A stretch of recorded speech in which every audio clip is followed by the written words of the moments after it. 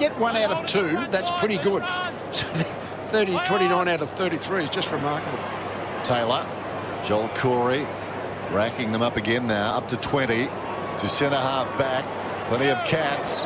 Enright, brilliantly done. Mackey to space. Advantage will be paid, I think. Selwood's got the football.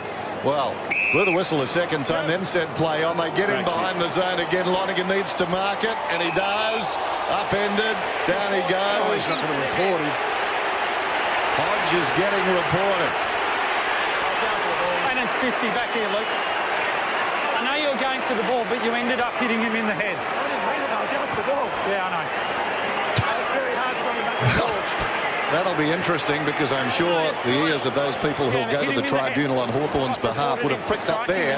I know you were going for the ball, but you hit him in the head. Yes. I reckon he'll get his say if he goes to the tribunal anyway now. Lonergan, point blank range. Gets that kick, his first of the night, and it's good.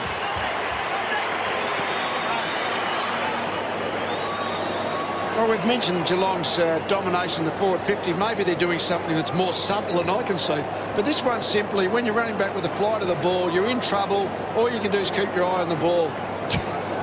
Well,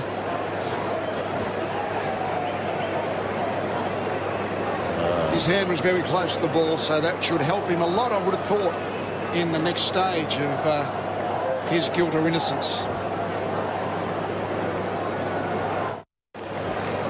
From memory, Hodge was one of 4 players who didn't play in the opening round last year because they were suspended for Hawthorn. That his fist actually bounced off the ball into Lonergan's chin, but he's been reported 7 times in his career, Luke Hodge, and he hasn't got off one.